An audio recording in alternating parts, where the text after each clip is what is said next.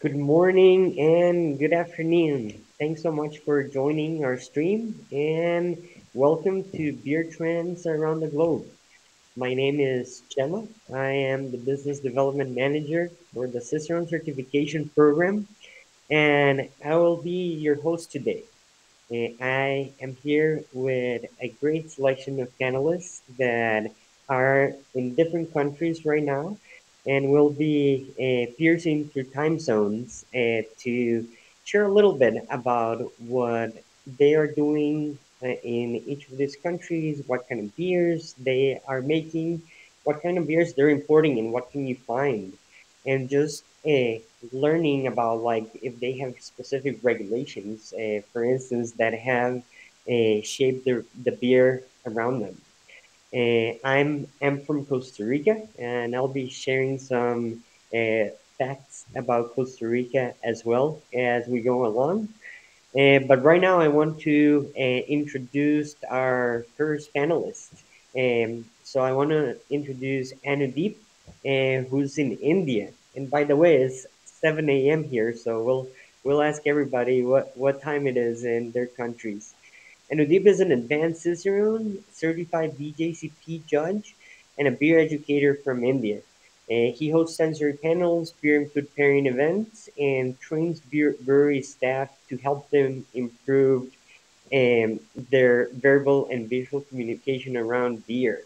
Also participates on Beer Savages, a podcast to simplify beer to people around the world. So let's see Anudeep here. Oh, we have everybody. Anudeep, are you around? Ah, perfect. Hello, everyone. Thanks for having me and thanks for tuning in. I'm looking forward for this discussion. Awesome. And Anudeep, oh, so what time is it over there? 6:30 p.m. Awesome, awesome. So good evening. And Thank you. tell me a little bit more about yourself and your experience in beer and also what's beer in India like right now? Yeah, a little bit about myself. I was a mechanical engineer and I shifted my career into beer back in 2016. I got into homebrewing, started judging in some of the local homebrew competitions for BJCP. And that's when I came across Cicerone certification program and I did my levels. And I'm an advanced Cicerone now. And so this was when I stayed in the US. I was doing my master's in mechanical and I came back in 2019 and started working for a brewery as a beer ambassador. And I worked in technical sales for a little bit for a raw material supplier company, and I started consulting microbreweries with beer education, specifically offering uh, different courses around sensory panels and uh, just training their staff to simplify the beer communication with their audience. And also, I share most of my learnings in some of the India-based Facebook peer groups. So we have a lot of audience there. So that's like a great platform for me to educate people. So yeah, I just recently got my advanced Cicerone a few months ago, for which I had to come to Congratulations. the US. Thank you.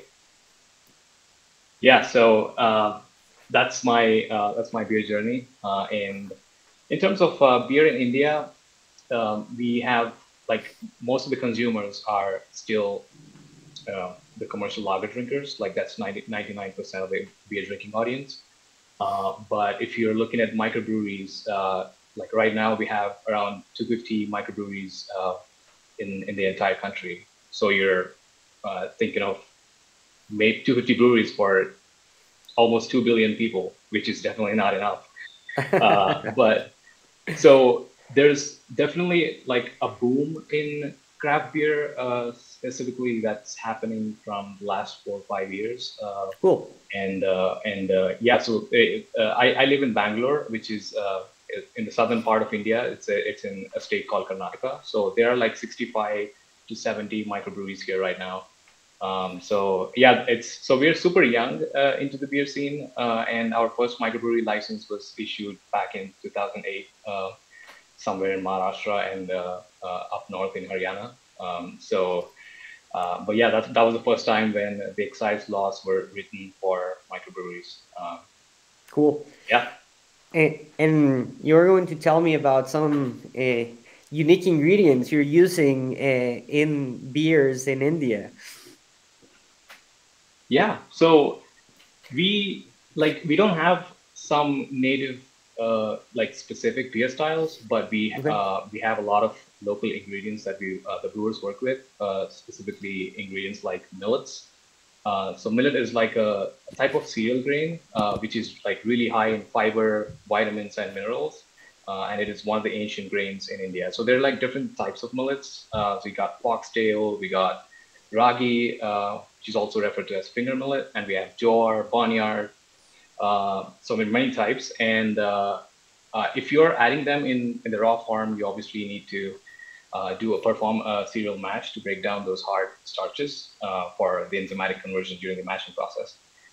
And these are like very fermentable, just like the rice, and they can help with achieving greater attenuation. And also, we are one of the largest consumers of rice. So we have like varieties of rice that we use in cooking, and also even with making beers. Like there are some rice that's like super aromatic. We're talking about like basmati rice or ganda kasala rice or jira gasamba rice. Some of these are like local varieties, Okay. and these can be incorporated in like flake form, puffed form, or you can just do cereal mash for gelatinization. And one great thing about incorporating these ingredients into beers is brewers are supporting, like they're giving back to the community, to the local farmers with the Absolutely. proceeds that they get from making beers. So that's like pretty awesome, I think. And yeah, the beer styles, like with any of these ingredients, like I said, millets or rice, I think most of the beer styles that I've seen were like probably rice lagers or maybe some kind of like millet saisons, blonde ales, cream ales, like any of those styles, you would see these ingredients in. So, would you say that the flavor comes through, or is there a different on the texture? And when you use, for instance, millet? Millet, it depends on the type of millet, and I don't think it contributes to a lot of flavor unless Mhm. you add like a certain amount of it. But sometimes like it can come off as like nutty or earthy, Okay. and yeah, not too much to an extent where it's like more prominent in any beer style. So Awesome. Well, thanks for sharing. We're going to continue introducing the rest of the panel, and we'll all be together chatting a little bit more in a bit. And so looking forward now to it. I would like to introduce Lucy Corne. Lucy's an award-winning beer writer and educator. She's the editor of On Tap magazine, founder of Brewmistress, and writes for numerous international publications. Lucy is joining us from South Africa, and she created the South African National Beer Day over there. And I'll let her speak a little bit more about herself. But welcome, Lucy. Great to have you here. Thank you. It's awesome to be with you guys. It is 3:10 in Cape Town on a Awesome. Wednesday in December. So I hope I'm not the only panelist who's got a beer on the side. We're certainly I not the hope only not. person watching.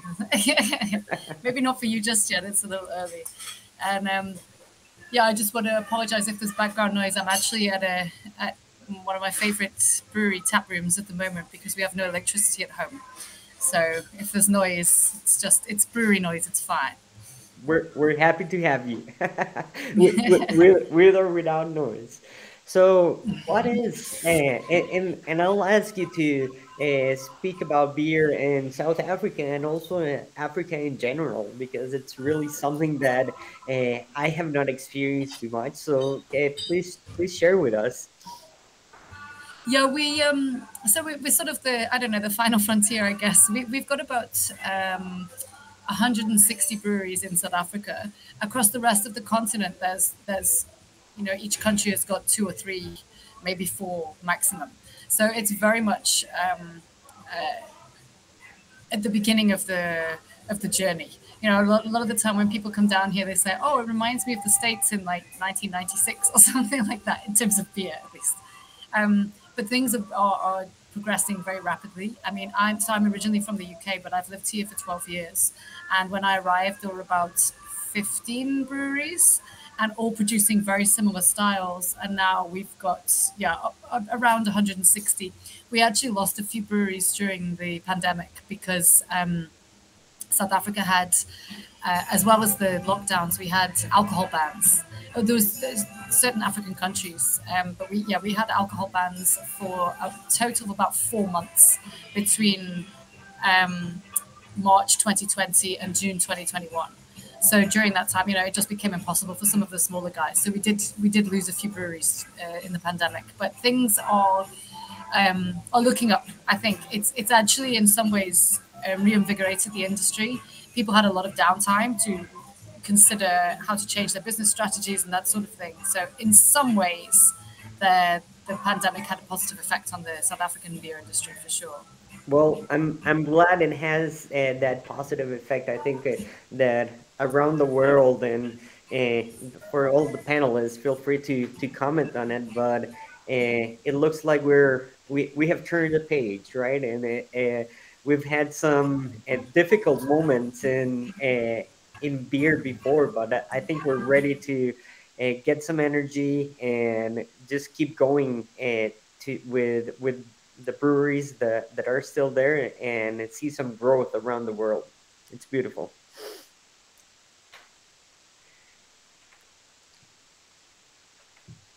Lucy, are you still with us? Sorry. Yeah, I was just having a problem unmuting my mic. No, There's a bit of a delay. Yeah, no, I mean, this year has been great. Hey, we've gone back to having beer festivals again. Cool. And yeah, just life is kind of back to normal. And like I say, it's actually in some ways, a lot of people had time to experiment as well and to bring out new beers. There's a lot of people, they're bringing out like a new beer maybe not every week, but every couple of weeks. A lot of innovation. And yes, we lost some breweries, but the craft beer scene across Africa is actually really exciting at the moment. It used to be very much, it was like everybody did. Lager is a big thing here. I mean, obviously lager is a big thing everywhere, but here especially because our industry is young. And it used to be people would do a lager or a blonde ale, and then everyone had got a Weiss, everyone had got some kind of a stout or something similar, and then maybe like a pale ale. And now we've just, a couple of years ago, so I run the African Beer Cup, which is the only sort of pan-African beer competition. And there was a beer, I can't remember exactly what it was, but I took it out to the judges. And you say to them, oh, this is an IPA with whatever, mango and sorghum, blah, blah, blah. And then in my head, I'm like, and it's from Nigeria, which is so exciting. Just cool. It still gives me goosebumps that we've got this like extreme experimentation going on across the continent. And some, like Nigeria's got like 2 microbreweries. Okay. Kenya's probably got 4 or 5, but it's just, they're taking big strides, cool. to catch up with the rest of the world. So would you say South Africa is the leader of Africa currently? Yeah, definitely. It's I think culinarily, is that a word? Wise, the same thing. And we've got definitely more breweries, and I think other countries sort of look to South Africa in some ways for inspiration. Other African countries. Also, we have we do grow hops in South Africa, and produce malt as well in South Africa, which some of the other neighboring countries certainly buy from South Africa. So that kind of helps. A lot of the African countries don't have the climate for the raw ingredients. And what kind of hop character are you getting out of South African hops? So there's been a lot of experimentation and sort of new strains. So it very much, it used to be the hop farms belonged to SAB, which now belong to ABI. Okay. So typically it was all bittering hops.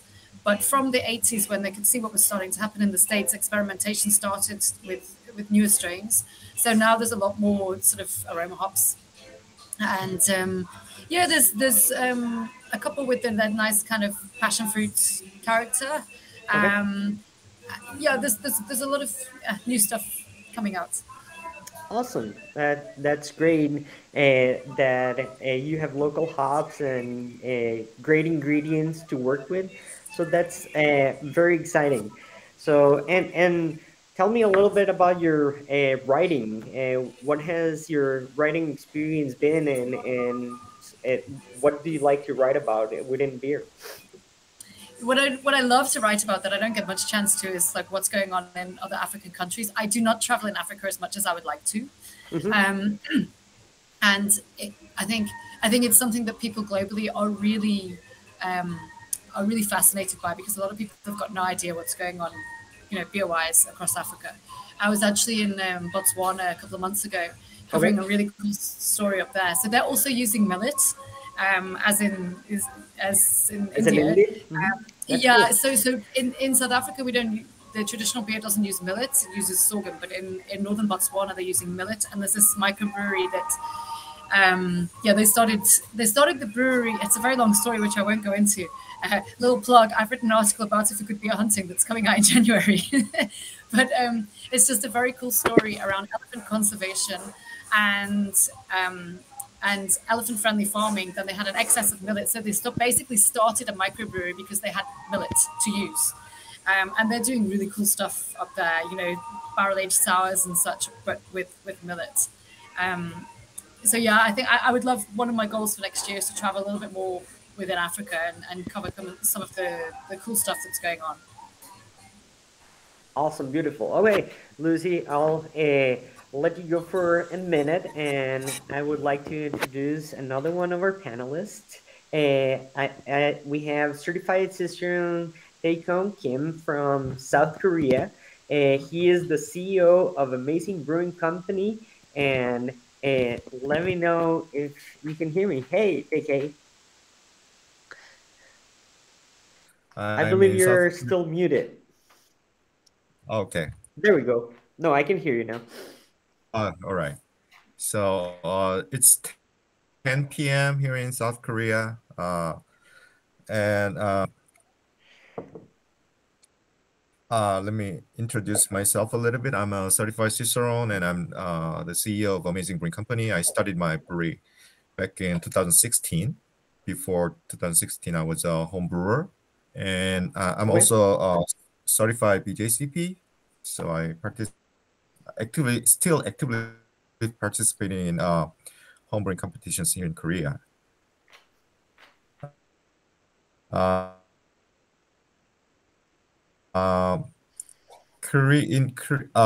Let me give you a little bit background. 150 craft beer breweries, and that literally started back in 2015 because that's when we changed the regulation about the microbrewery. Uh, Before that, there's literally no microbreweries. Now, the volume-wise, it's about 3% of the total beer volume in Korea. Still, 97% is a industrial lager or imported lager, and like 80% domestic lager and 17% imported lager market. And it's really, how can I say, it's really very watery and doesn't taste like anything Korean lager is. But the culture is fast changing really rapidly, so we're trying really Okay. hard. Recently, a lot of breweries are introducing New England IPA and strong, Imperial IPAs. But interestingly, during the pandemic, you couldn't really go to pubs and uh, restaurants. So people use the convenience store as their major source for purchasing beer. Okay. That's And for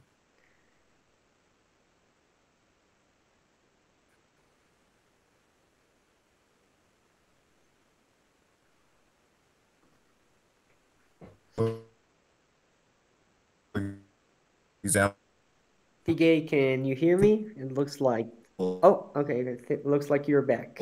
That's one of the popular beer in Korea, and they, it tastes like butter because it contains a lot of, diet, because we are fermenting. Finish our kitchen really soon. Then it's really embarrassing. Thanks God, it's not.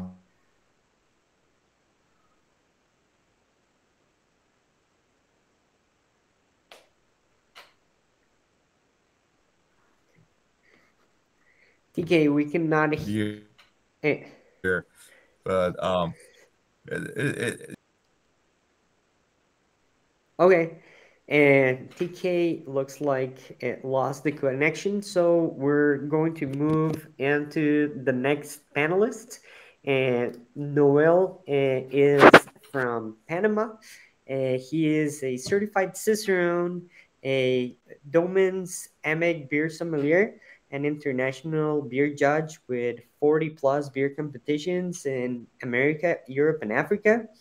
He is a beer specialist from Universidad de Alicante and KU Leuven, and an independent beer consultant. Welcome, Noel. Thank you, Chema. It's so good to see you again. Yeah, For definitely. the invitation. Well, right now I'm living in Paris, but yeah, I'm in Panama. Here it's 8 a.m. So instead of a beer, I'm having a good coffee, as you can see. Cheers. Nice. So, well, if you can please explain, right? You're from Panama, but you've been in Paris for how long? I've been there for 11 months now, but my wife and I, we're supposed to stay for at least 2 years. Awesome, awesome. So, tell me a little bit about the culture of beer, both in Panama and Paris, and how it has been like to move between those two countries and look at it from the beer perspective. Well, Panama is well, we're neighbors since you're in Costa Rica. Panama is a small 4 million people country, but very multicultural, cosmopolitan, with a strong dynamic commercial nature. Thanks to the Panama Canal, it is like a strategic hub that not only unites two oceans, the Caribbean and the Pacific, but millions of people that passes by every day, cultures, opportunities, influences. So having a historical American influence, it was natural to have a strong craft beer industry. And in terms of breweries and styles, etc., I mean, we have two macro breweries. You have Cervecería Nacional, which is part of AB InBev, and you have Cervecería del Barú, which is the other one that it's Heineken. Those behemoths represent 90+% of the market, as in many countries. Then you have imports for the U.S., Mexico, Europe, etc. They're very strong here. For what I said before about our commercial nature as a country. Then you have, let's say, 20 formally, legally established local independent breweries, around 10 contract brewing brands with regular production. So let's say we have 30 brands sharing the local craft beer market in Panama, 4 of them being the leaders and trendsetters in the craft beer industry. Then you have hundreds of homebrewers, some of them really good, selling their beers here and there, like in anywhere else. And yeah, it's quite booming. It's growing. We had as in South Africa, we had a dry law for 4 months as well, and it was a very, very draconian decision from the government. In some point, we were more scared of the government than from the COVID itself. But at the end, we're bouncing back. We're very, very lucky and very strong in that sense. We're very resilient to come back stronger, and that's what's happening. Brewers are starting to create new things, so we're doing good right now. Awesome. I'm very happy to hear that, and yeah, it's interesting how around the world there was different laws that affected beer along with the pandemic. So that's very interesting, and once again, I'm glad that that's over, because I don't feel like there wasn't a direct connection between COVID and beer to justify a restriction of any kind. So I'm glad we're back, and I don't think anybody has any current restrictions that I know of as of today. So that's good. But anyways, thanks everyone for joining. Now we're ready to see all of us. That was the individual introductions. So it's great to see all of the faces now all together. And I'll share one of my experiences from Costa Rica, and that will segue to one of my first questions. So it's very interesting that in Costa Rica, one of the things that pushed what we have on the shelf in supermarkets was the ambassador from Belgium. So actually, this person who was ambassador from Belgium decided to import beer as well. And that shifted our supermarkets from having just maybe local beer or just lagers to have several imports from Belgium. And we actually have this person to thank, at least at the start. It has like varied a little bit more, but it's interesting how like a single person can shape what we get in our different countries. So my question would be like, let's talk about Belgian beers, and can you get Belgian beers in your countries, or also do you have a similar story of a single person or brewery that has shaped kind of like the beer variety in your countries? And anybody feel free to jump in and join.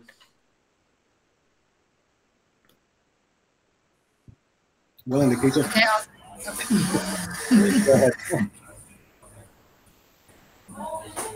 Okay, no, I was just going to say that. So we also Belgian imports for us were probably the first non like big lager beers that we were getting in South Africa.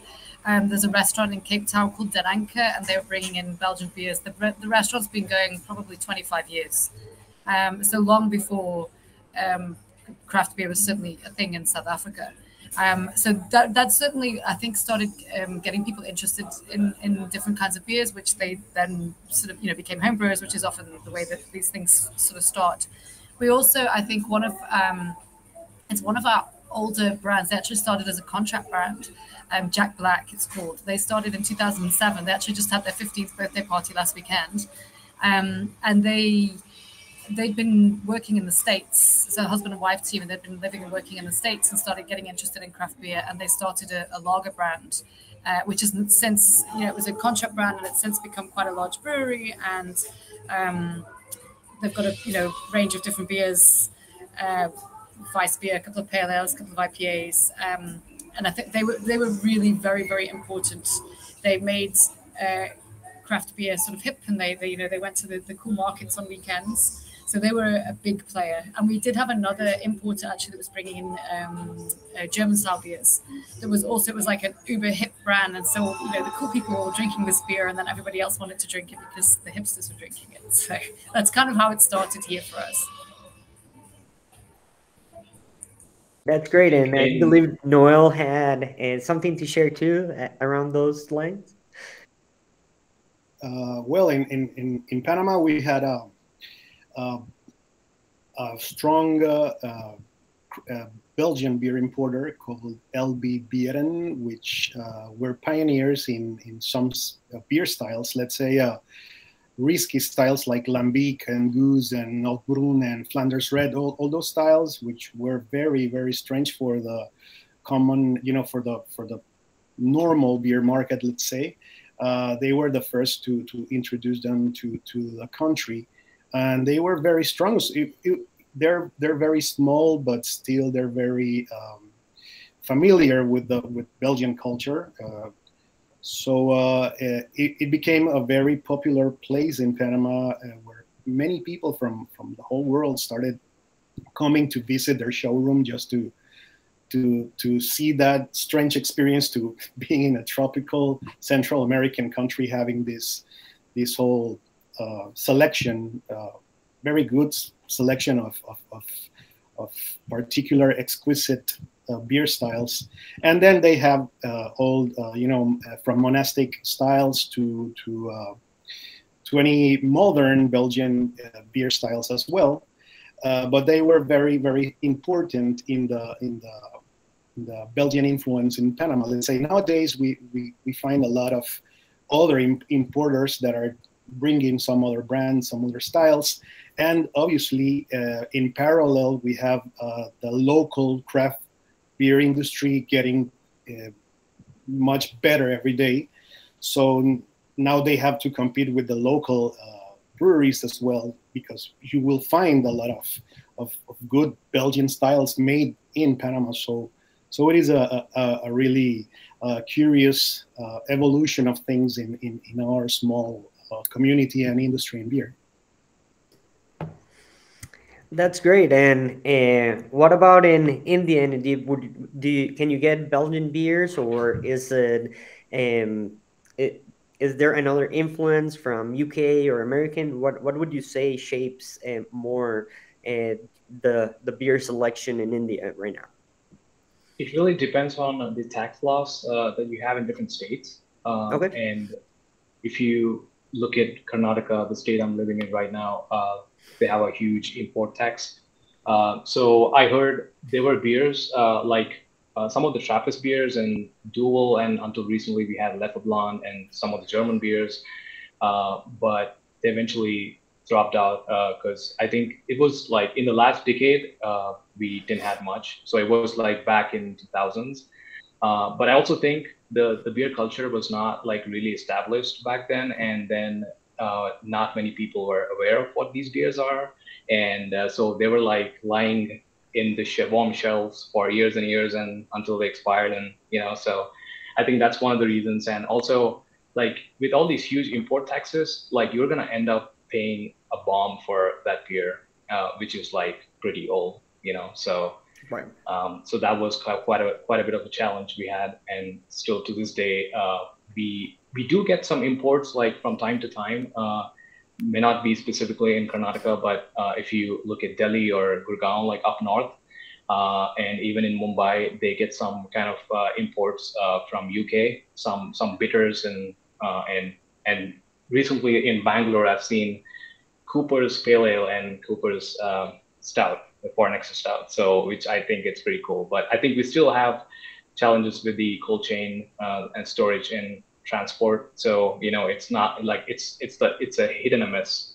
So, yeah. Absolutely.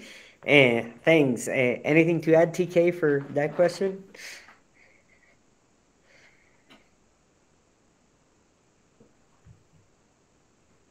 Can you hear me? Yes, I can hear you now. Okay. Yeah, I think it's pretty much the same situation here in Korea too.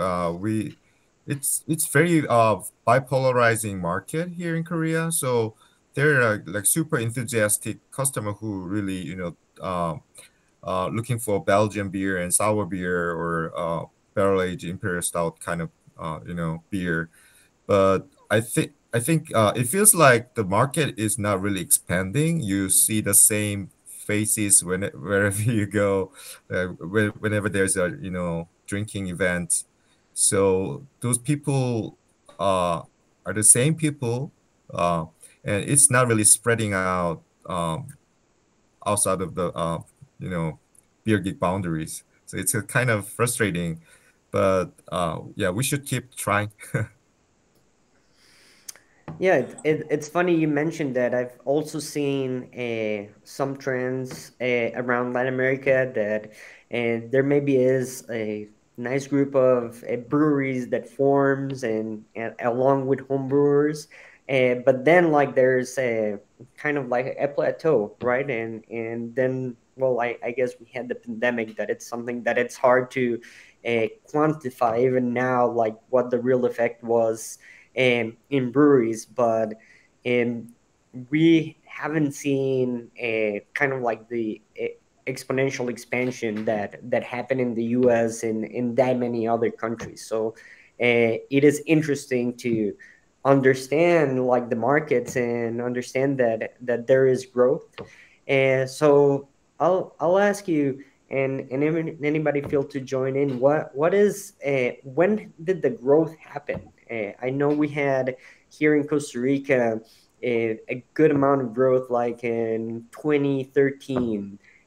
What was a boom here in Costa Rica? So, what year would you consider the one that created that like biggest growth in your countries? Let me go first. We had a pretty big quantum jump back in 2016 when the Mm-hmm. regulation has changed. Firstly, there was a collaboration beer between Mikkeller and a local brewery. And it was a big hit, such a big hit. So every Cool. retailer, every restaurant wanted that beer, but it was kind of one-off thing. It Mm-hmm. slowly faded out, but actually it inflated market a little. So it's the market size was bigger than before, but Mm-hmm. then it didn't grow exponentially. But again, in 2020, when pandemic happened, one of the convenience store chain introduced Weizen. It's a quasi Weizen beer, something like 1664 Blanc. Okay. It's a artificial kind of grew the market. So it's not like a linear growth. It's more Right. like can I say like more here in Korea. Right, and it's cool that you mentioned that there were transition beers. So that's something also we can talk about. That there are some beers that are for the general public, but also help introduce more beer styles and more flavors to the public. So, um, who else has something to share about that? I think like for us in India, uh, I've seen like there was a gradual growth in the beginning of the 2010s, and I think right at like 2017, 2018, we saw a rise of craft breweries, and the pandemic has changed a lot of things. Some of it in a good way, where like some of these policies to change, it usually takes years and years, but that accelerated during pandemic. Like if you look at Maharashtra, they implemented a permanent policy to distribute beers in microbreweries in forms of like growlers, kegs, and that wasn't the case before pandemic. So after pandemic, they're like every microbrewery can deliver beer, and they can like package beers in growlers and growlers. So even in Bangalore, we had the same situation, but they repealed it after the pandemic was over, kind of like in 2021. So yeah, that has impacted a lot. And like usually in Karnataka, we're not allowed to like none of the microbreweries are allowed to distribute beers. So they don't have like a chance of expansion to into different like sending beers and kegs to different bars. They can't do that, and they can't bottle it unless you have a commercial license. So Okay. it's kind of like tricky situation. Yeah. Yeah, that's still very restrictive, but it looks like that new law after the pandemic will help a little, right, to keep expansion going. And Lucy, you wanted to share about Bochi as well, right? So please tell me if I pronounce that right, and please say it correctly. I can't always get it quite right myself. The Q is a click, so it's along the lines of umborti. No, I didn't get it quite right. Hang on, umborti. So the Q is a click. Yeah, so this is traditional African beer, sub-Saharan African beer, particularly traditional in South Africa and surrounding countries, Zimbabwe in particular. So it's sorghum based. It's got sorghum and maize, There's no malted barley. There's no hops. This is like beer from the hieroglyphics kind of thing. As you can see, this is a homebrew batch that I did, but it's thick. It's not. It's very, the lautering process is very rudimentary, just like with a sieve. It's low alcohol, and this is during the fermentation. It's like 3% ABV, something like that. Served while still actively fermenting. So very, very young. It's brewed on Monday, served on Saturday, sort of thing, uncarbonated. So it's quite an unusual beer. I did a talk at HomebrewCon this year in Pittsburgh, and I found a local homebrewer, and we brewed a batch together to have for tasting. And it was the talk of like people were talking about it all day. Whether they liked it or not was a different thing. But everybody was talking about this beer because it was so unlike other thing. I think the closest thing I could compare it to is probably chicha in Latin America. It's the same kind of ballpark. But what's really interesting about it is, you see, for a long time here in South Africa, people originally, everyone was doing sort of German styles. Mm-hmm.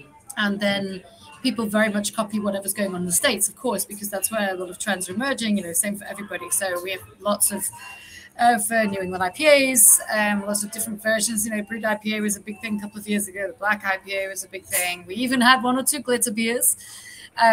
But recently, I think the South African microbrewers are trying to develop something that's with more of an African heritage to it.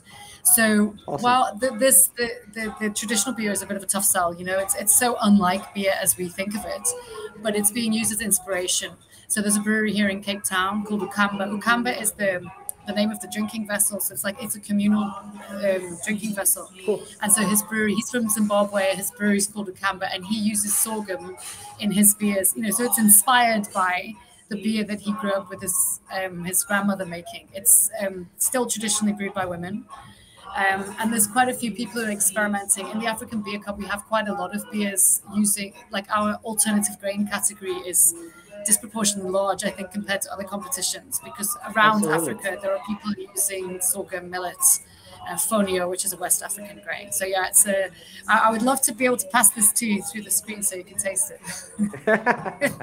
Me too. I would love to taste those as well, and I'm looking forward to Africa shaping beer styles in the future, right? So I think that is going to be very interesting once it makes the transition.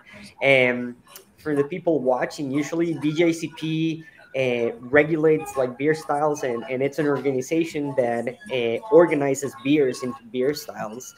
And there's some experimental styles that make it to that category. So usually they provide guidelines for judging. And then in the future, if the beer reaches popularity or becomes, like, I don't know, an international beer, it makes it to like a formal beer style. So it's very interesting to see how that is shaping. I know that. Yeah, this is the ultimate goal for us in South Africa is to get a beer into the BJCP guidelines. And we're looking at it for the African Beer Cup to have our own guideline for that category in the meantime, until such a time comes, because we need to represent what's happening in Africa. I think that's awesome, and thanks for sharing that. Some cool things that we're doing in Costa Rica is trying to find our local wild yeasts. So some brewers are searching in fruits and fruit peels for different flavors different yeast strains that grow naturally. So what they're doing is they're picking fruit randomly and then letting it ferment with some wort, and then taking it to the lab to see exactly what's growing there, and to see if we can get like some native yeast strains here from Costa Rica, and some have been successful. So I think that's very exciting, because when we think about local ingredients, we think a lot about like fruit, and as we mentioned in Africa, grains. But yeast can also put a different flair in beer. I want to also move into the local cuisine and the food. So, what kind of like a beer pairing with a local food do you guys have on each of your countries?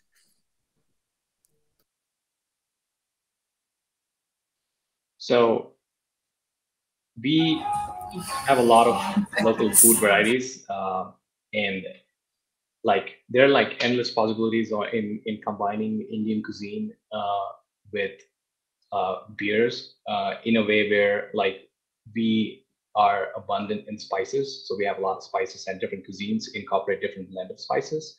So something like in Bangalore, like done biryani is something that's like very popular. So this dish, it's a rice dish, and it's made with a blend of spices, and it can have like there could be like chicken or mutton as a meat option in it, and then they're like different like cinnamon, star anise, bay leaves, and it's made with coriander, freshly cracked coriander, and mint leaves, and it's accompanied with some raita that's like a yogurt based sauce with some raw onions and cilantro on top of it. So so this when you're talking about this dish, there like I can probably think of something like a Belgian saison or like a Belgian blonde ale.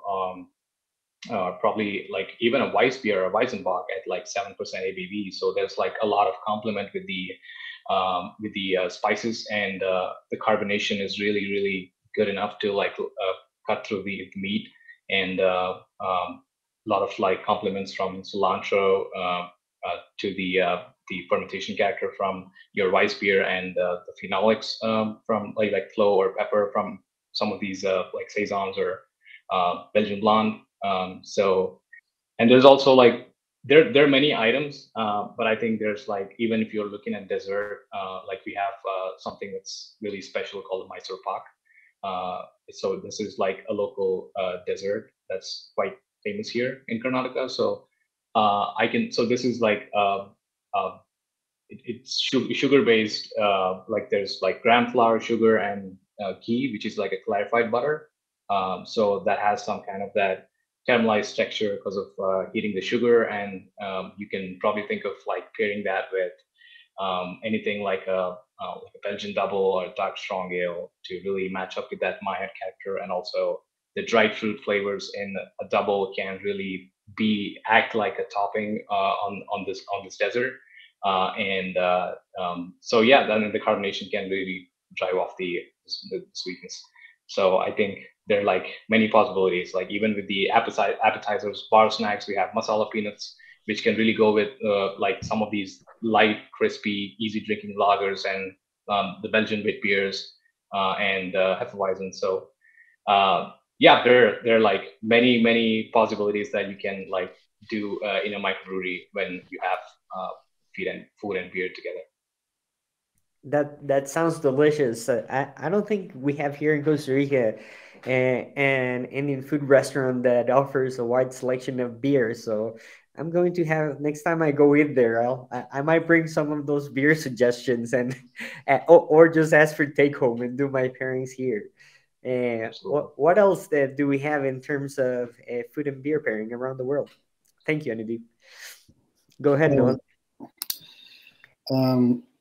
Some styles that have a strong connection with Panama are fruited sour beers or spiced sour beers, because we're very used to eat a lot of sour fruits since we're very young. You know, lychee, guava, dark cherries, tamarind, green currants, passion fruit. We have so many fruits and spices to play with beer. So I would say fruited sour beers are one of the, even though we're very Americanized and we have IPAs and everything, I think sour beers have had a huge impact in our market. So one of the pairings that with local dishes in Panama that I really like is since seafood is really good around here, you know, for our proximity to both oceans. One of my favorite pairings is a local Caribbean dish called guacho de marisco. That it's some sort of risotto with a bit more broth, you know. So it's normally served with some other dish called plátano en tentación, which is a ripe plantain caramelized with brown sugar and cinnamon. And then you have as a side lettuce salad with dried cranberries, let's say. So I love to pair this dish with a goza with lemon kaffir leaves. Since it's very common to add lemon to seafood, the sour lemony character of the beer doesn't work well when it plays with the dish. Then you have an awesome sweet and sour contrast with the caramelized plantain. And finally, you have some sort of subtle vinegar to the salad. And finally, the CO2 and the dry finish of the beer sweeps away everything from your palate and leaving you wanting more. It's a very, very good pairing for me. It's one of my personal favorite local dishes and beer pairings here in Panama. Awesome. TK, I love Korean cuisine. What kind of experiments have you done with beer and food over there? Unfortunately, Korean food are very spicy, and we use a lot of garlics and peppers in Korean cuisine. So people tend to use beer to wash their mouth, wash their palates.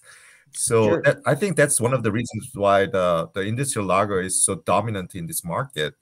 But craft beer drinkers recently like to pair their beer with fried chicken and pizza. It's a very Western influenced kind of culture, but chicken and pizza are the two most kind of thing that whenever you go to a craft beer pub, they usually serve very good pizza or very good fried chicken. But it's not like a KFC or American franchise chicken. They are very creative about the sauce and the dressing of the chicken. So there are like soy chicken, there's a pepper chicken, there's a Chinese pepper chicken, there's kind of fried chickens. So I think they are not very creative about the wide range of the ingredient, but they are more creative about the sauce or the dressing of the fried chicken, and they match with the beer they're drinking. Yeah, and that's a great point that when you're doing a beer pairing, a lot of the times the sauce is the key element to pair with, right? And you could have 10 different sauces for fried chicken and do a full fried chicken dinner and pairing just based on the same food but with different sauces. So that's I've experienced the same thing.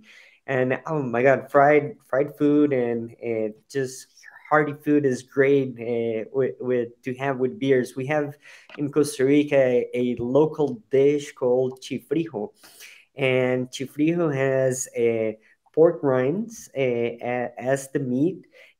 On top of rice, beans, and we usually use the larger bean variety.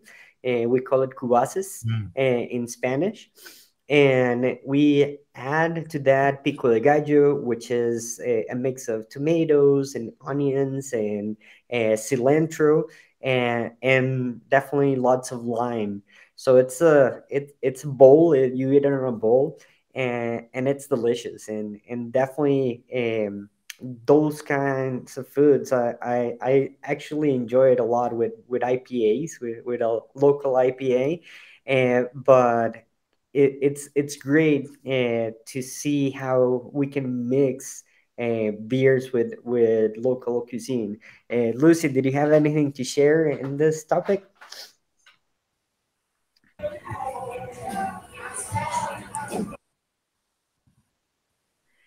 Lucy, I think you muted yourself again. There you go. Okay. Yeah, this conversation's made me really hungry. Yeah, so South Africa's a very we've got very varied cuisine actually. Big seafoods, because obviously we've also got two oceans. Very very sweet desserts. We're big meat eaters, very big meat eaters, and the thing that brings sort of all the different cultures of South Africa together is the braai, which is a barbecue, cooked over wood usually or over coals, not over gas. And for me, those caramelized flavors work really well with some of the English, the caramelized flavors in English bitters. Unfortunately, we have no English imports in South Africa anymore, and very, very few people make English beer styles. There is this idea that English beer is flat and warm, and it just doesn't sell well in South Africa. But I do want to give a shout out to biltong. This is similar to beef jerky, but way way better than beef jerky. It's like it's really nicely salted, nice cut of beef, and with coriander seed and other spices. And it is the best hangover food in the world. So the best pairing is biltong and whatever your Hereford dog beer is. Every time I travel, well, actually, every time I have a hangover and I have some biltong, I feel sad for everybody in the world who doesn't have any. Because how do you deal with your hangovers? So that's my favorite pairing. That sounds delicious. And now that I have you here, we have a user that sent the question, Matthew Kaiser. What alternative exists in your countries to brew gluten-free beer options, specifically in South Africa?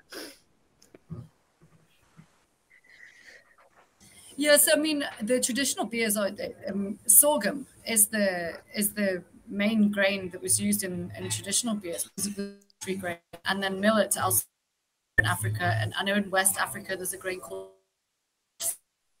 fonio. I don't know much about it, but I think also gluten free.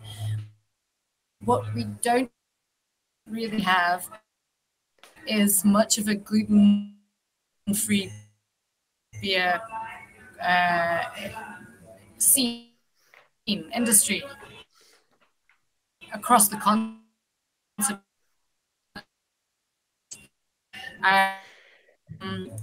There's been one or two in South Africa that used mostly sorghum. Sorghum's very difficult to Lucy, by itself. You're It's 100%.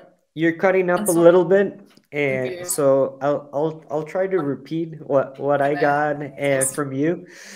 And that sorghum, it would be like the most used a grain to use as a so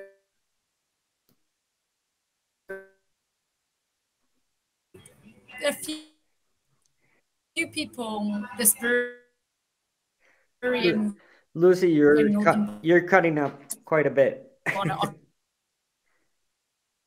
They are experimenting with different percentages of millet. All right.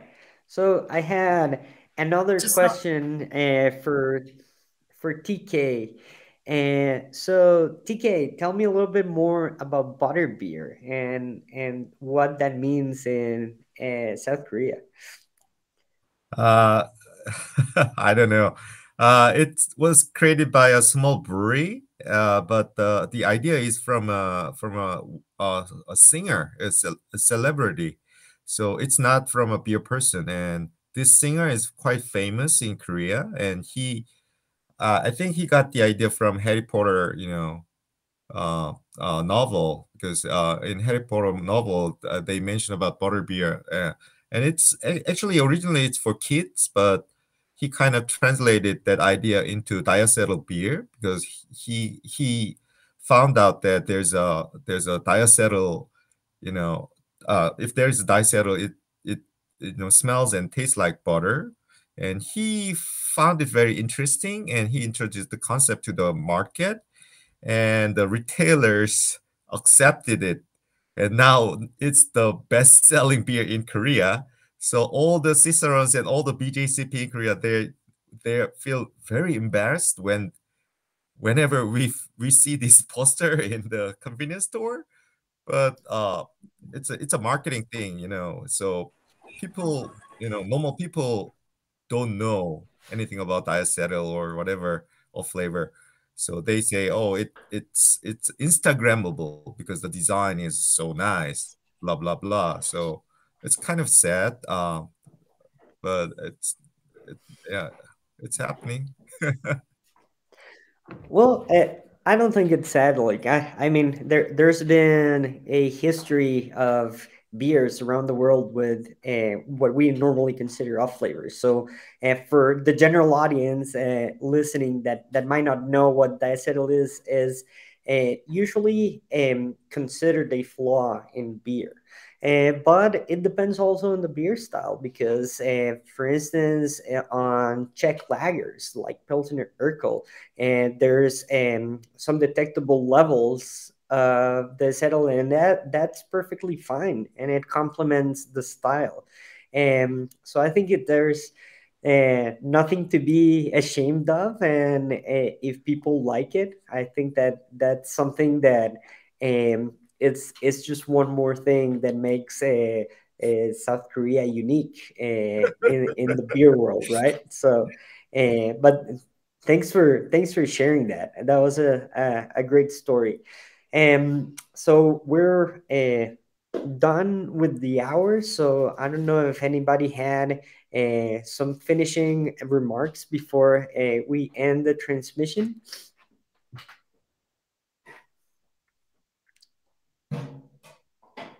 All right. In that case, I would like to thank everybody, the audience that was able to log in live from all parts of the world. Thanks for waking up early, for staying late for this. And thanks to all our panelists. You really made this great. And I honestly consider that today I learned about beer of the different world and food, and I want to visit each one of you in your countries and try some of those beers in food pairings. It was absolutely amazing. So thanks so much for joining. Thanks, Bye. everyone. Have a great one. Thank you.